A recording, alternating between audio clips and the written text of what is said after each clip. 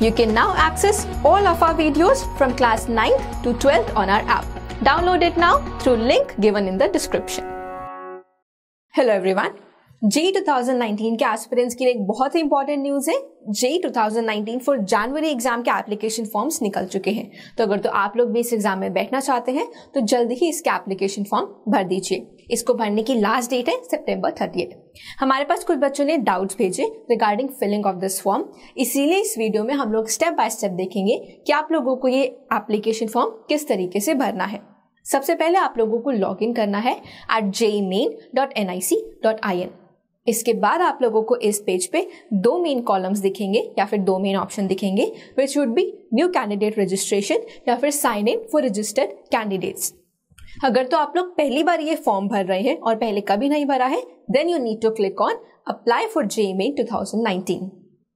ये करने के बाद आप लोगों को दिखाई जाएगी अ लिस्ट ऑफ इंस्ट्रक्शंस और procedure for filling out the application form. We request the students कि आप लोग इनको अच्छे से पढ़िए ताकि फॉर्म फिल करते टाइम आपसे कोई गलती ना हो जाए। ऑल्सो प्लीज नोट हियर कि फॉर्म फिलिंग के टाइम पे आप लोगों को अपनी और अपने ऑटोग्राफ की स्कैन इमेजेस अपलोड करनी होंगी। इन इमेजेस के साइज और डायमेंशन स्पेसिफाइड है, जिसके अलावा आप किसी भी तरीके की इमेज अपलोड नहीं कर पाएंगे। So please keep this images ready with you, क्योंकि इनको फिर से बाद में चेंज करने का ऑप्शन भी आपको नहीं दिया जाएगा। तो यहाँ पर आप लोगों से जो पहली चीज पूछी जाएगी वो है state of eligibility. This means कि आप लोग अपना 12th का एग्जाम या फिर क्वालिफाइंग एग्जाम जिस भी स्टेट से रजिस्टर होकर के दे रहे हैं वो स्टेट आपको यहाँ पर फिल करनी है। अगर तो आप एक इंडियन नेशनल है जो इंडिया के बाहर या फिर अब्रॉड पढ़ रहे हैं तो आपके पासपोर्ट पे जो इंडियन स्टेट लिखी हुई है वो आपको यहाँ पे फिल करनी है। अगर तो आप लोग ओपन स्कूल से एग्जाम दे रहे हैं अपना क्वालिफाइंग एग्जाम, तो आपका स्टडी सेंटर जिस स्टेट में लाई करता है उस स्टेट को यहाँ पर फिल कर दीजिए। इसके बाद आप लोगों से पूछा जाएगा स्टेट ऑफ 12th स्कूल और योर NIOS स्टडी सेंटर। अब ये आपके स्टेट ऑफ एलिजिबिलिटी से सेम ही होगा unless you are an Indian national studying abroad. अगर तो वो केस है कि you are an Indian national studying abroad, तो उस केस में आप लोग यहाँ पे फॉरेन OCI वाली कैटेगरी को सिलेक्ट करेंगे। However, if you are a foreign national who is seeking admission in Indian colleges, then state of eligibility में ही आप लोग सबसे पहले फॉरेन OCI वाली कैटेगरी को सिलेक्ट करेंगे। इसके बाद आप लोगों से आपका आइडेंटिफिकेशन प्रूफ पूछा जाएगा। अगर तो आप लोगों को एग्जाम में बैठना है तो आपके पास कोई ना कोई ID प्रूफ होना ही चाहिए। इस बड़ी ड्रॉप डाउन लिस्ट में से आप किसी भी तरीके का ID प्रूफ चूज कर सकते हैं। और इसके बाद आप लोगों से पूछा जाएगा आपका ID नंबर, मतलब कि अगर तो आपने अकाउंट नंबर चूज किया है तो वो आधार नंबर एक्सेट्रा। इसको डालने के बाद आपसे कुछ पर्सनल डिटेल जैसे कि आपका name, gender, date of birth etcetera पूछी जाएंगी। इन सभी को एंटर करने के बाद आप लोग सिक्योरिटी पिन को सही से एंटर कर दीजिए। फिर इसके नेक्स्ट पेज में आपसे अगेन कुछ पर्सनल डिटेल जैसे कि योर पेरेंट्स नेम, आपकी डेट ऑफ बर्थ एक्सेट्रा फिर से पूछा जाएगा। इन सभी को एंटर करने के बाद यू विल बी आस्क्ड कि आपको कौन से एग्जाम के लिए बैठना है, which is JEE Main paper 1 और पेपर 2। प्लीज नोट कि यहाँ पर इनके लिए भी कुछ स्पेसिफिकेशंस हैं। JEE Mains का जो पेपर 1 होता है that is for entry into BE और BTech इंजीनियरिंग कोर्सेज।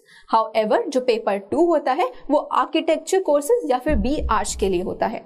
तो आप लोग किस चीज के लिए बैठ रहे हैं वो देख करके ही पेपर सेलेक्ट कीजिए। आप लोग इन दोनों पेपर्स को भी अटेम्प्ट कर सकते हैं। इसके बाद आपसे आपका मेलिंग एड्रेस एक्सेट्रा और प्लस आपके एकेडमिक डिटेल जैसे 10th के मार्क्स एक्सेट्रा पूछे जाएंगे। ये सब डालने के बाद plus you will be asked some guardian details और इसके बाद आप लोगों को एक पासवर्ड चूज करना होगा। ये पासवर्ड आपको हर टाइम यूज आएगा जब भी आप इस पोर्टल पे लॉग इन करना चाहेंगे, जैसे कि आपका एडमिट कार्ड डाउनलोड करने के लिए। सो प्लीज इसका पासवर्ड अच्छे से भरिए और इसको याद रखिए। प्लीज नोट कि इस पासवर्ड को भरने के लिए भी कुछ रिस्ट्रिक्शंस है जो कि आप लोग अभी देख सकते हैं।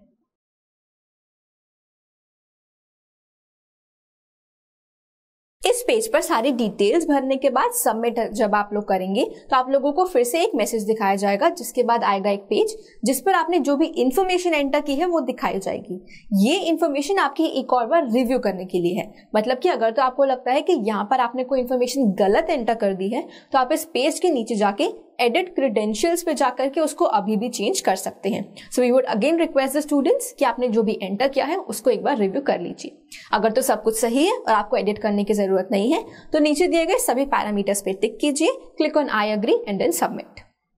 ये सब करने के बाद आप लोगों को अपनी और अपने सिग्नेचर की स्कैन इमेजेस अपलोड करनी होंगी। जैसा कि हमने पहले भी बोला था, यहाँ पे अच्छे से अपनी इमेजेस को देख करके अपलोड कीजिए, क्योंकि अगर तो आपने गलत अपलोड कर दी है तो आपको फिर से उनको चेंज करने का चांस नहीं दिया जाएगा and you may gate disqualified for incorrect images. सही से इमेजेस अपलोड करने के बाद आप लोगों को पेमेंट करनी होगी। सक्सेसफुल पेमेंट के बाद आप लोग एग्जाम के लिए रजिस्टर हो जाएंगे। अब जब आपका सक्सेसफुली रजिस्ट्रेशन हो गया है तो आपको नेक्स्ट स्टेप जो करना होगा वो ये कि आपको एक कंप्यूटर बेस्ड टेस्ट के साथ फेमिलियर होना होगा। मतलब कि एक कंप्यूटर के सिस्टम पे किस तरीके से टेस्ट दिया जाता है। इसके लिए एनटीए ने बहुत सारे टेस्ट सेंटर्स एस्टैब्लिश किए हैं जहां पर जाकर के आप मॉक टेस्ट दे सकते हैं और इस सिस्टम को देख सकते हैं। सिर्फ इतना ही नहीं, अवंती का जो टेस्ट पोर्टल है वो भी एनटीए के पोर्टल जैसा एग्जैक्टली सेम दिखता है। इससे आप लोग घर पे बैठकर के मॉक टेस्ट भी दे सकते हैं अपनी प्रैक्टिस के लिए और एक कंप्यूटर बेस्ड टेस्ट से फेमिलियर भी हो सकते हैं। प्लीज नोट कि ये बहुत ही ज्यादा इंपॉर्टेंट है कि आप लोग एक कंप्यूटर बेस्ड टेस्ट को देना अच्छे से सीख जाएं, ताकि आप लोग एग्जाम हॉल में जाकर के पैनिक ना कर जाएं एंड अपने क्वेश्चंस पे अच्छे से फोकस कर पाएं।